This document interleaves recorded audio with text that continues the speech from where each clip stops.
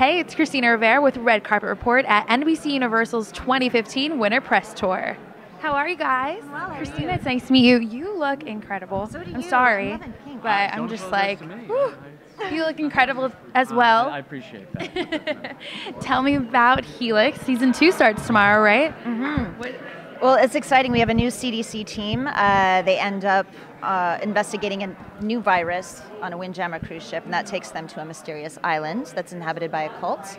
And so we have a lot of new characters, and we're also exploring the mythology from last season, so there's many different adventures going on this season. And you guys have pretty loyal fans. What kind of stuff do you hear from them if they reach out to you? I mean, you hit upon it. I mean, they're extremely loyal, which means that they know every aspect of the show. They know the backstory. They know every detail, maybe even more than certainly me, who's just a guest on the show. They know a lot that the actors don't know, but that the writers know. They have very high expectations. The first season set the bar very high.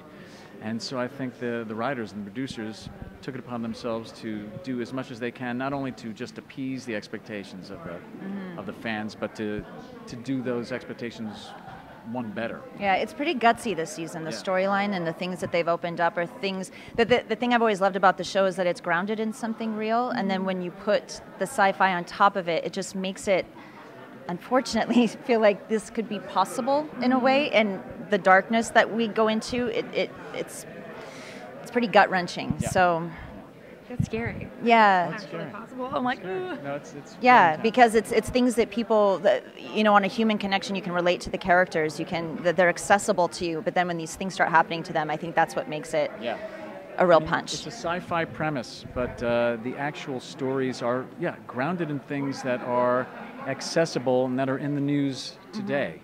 Yeah. And so it's really kind of disconcerting to watch. Season 2, I'm hoping and expecting some more WTF moments. Oh yeah, there's so many. Lots. It's kind of doubled up, like you said, from last season. WWTTFF. That's what would... No, I'm kidding. What would the tall French... Never mind. I was like, you're going to go with No, I could, but no, I can't. Awesome, guys. Well, I can't wait for the premiere Thanks so tomorrow. much. Good luck. Thank you. Thank you. It's nice to meet you. Thanks for watching, guys. Make sure you like, subscribe, and don't forget to leave me a comment.